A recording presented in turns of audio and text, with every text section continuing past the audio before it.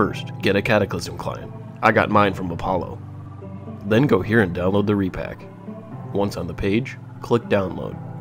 Once you've downloaded and extracted the files, open your WoW client folder in the its realm list file. Change the set realm list to 127.0.0.1. Next, open your repack folder and launch the MySQL starter.bat. Then launch the authserver.exe, and then finally the worldserver.exe. If you receive errors about missing DLL files, go to dllfiles.com, search and download the ones it says you are missing, and then place them in your System32 folder. After launching World Server, wait until it says ready near the bottom of the console. Your server is now running. You can open the game and log in with admin for both the account name and password, but let's create an account.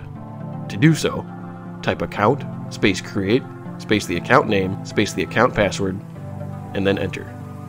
To make an account to GM, type account, space set, space GM level, space the account name, space 3, space -1, and then enter again. Now you can log into the game and play with yourself. Let's make this server public. Go to the Start menu and type CMD and enter to open the command prompt. Type ipconfig and enter again. The default gateway is your router's IP. Type that in your browser, log in, and forward these two ports. Now you need to get a DNS. Go to noip.com and register for an account. Once you log in, type the host name you want with the chosen domain. I'm doing catatest.servegame.com. Click Add Host and make note of your external IP on the right. Next, you need a database manager such as HeidiSQL.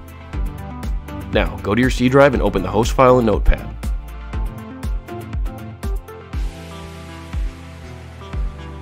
Go to the next line, type in your external IP, then tab over and enter your DNS.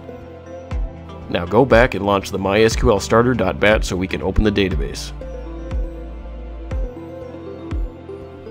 Open your manager and create a new connection. Make sure the host name is your local host and the port is 3306.